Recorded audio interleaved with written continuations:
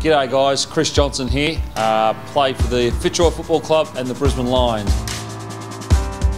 Was part of the 8 merging boys coming across and then was able to go through and play in 3 premierships in a great team and for a great club.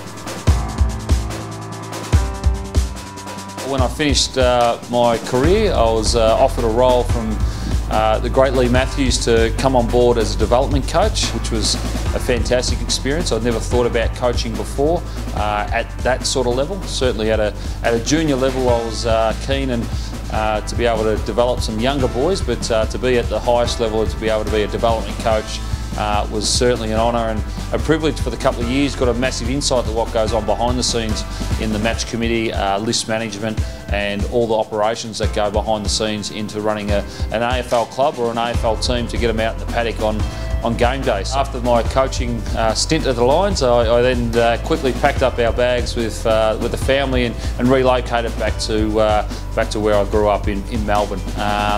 From there, I then took a role with the AFL as diversity talent manager, which was overseeing Indigenous multicultural talent throughout the country, and then I was able to go on and be a part of the AIS Academy and coach the Level 1 boys, up and coming best kids of 17 years old.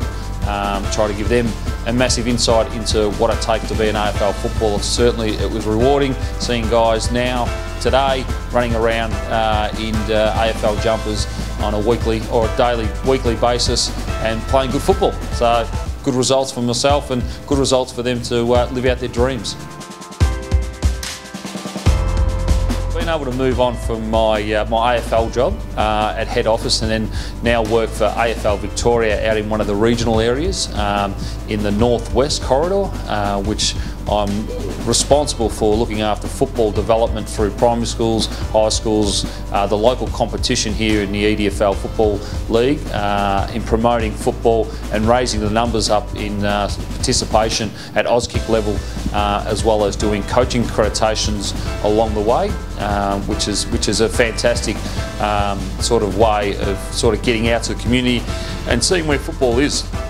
And now, probably in a month's time or so, I'll now start a new role up at AFL Victoria as diversity talent manager statewide over Victoria. So a new role sort of that I'll get my teeth stuck into, overseeing all the Indigenous and multicultural talent across the state, as well as building some Indigenous and multicultural coaches to come through the ranks at TAC Cup level, as well as hopefully push them up to be AFL coaches at one stage or another. Need to build some more Indigenous and multicultural coaches within the system. So a massive challenge ahead of me, and really looking forward to get my teeth stuck into that.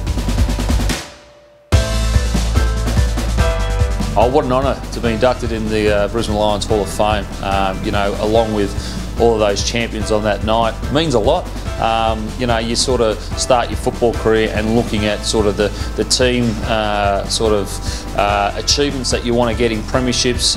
Was able to achieve that, but certainly some individual accolades after you finish your football career, really the ones that you sort of sit back and you actually think about your career, the people you meet through the journey, the people that coming in and out of your life that have an effect on you. But certainly being inducted in the Brisbane Lions Hall of Fame is something that is very, very close to the heart.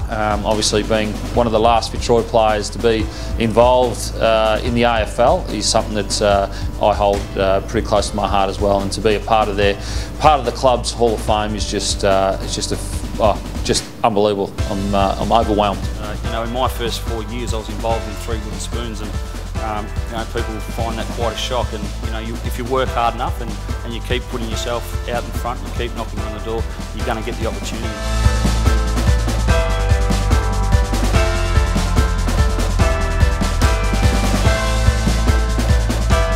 All the kids are playing football at the minute, so 3 boys and a little girl, Charlie. She's put the boots on this year for Strathmore.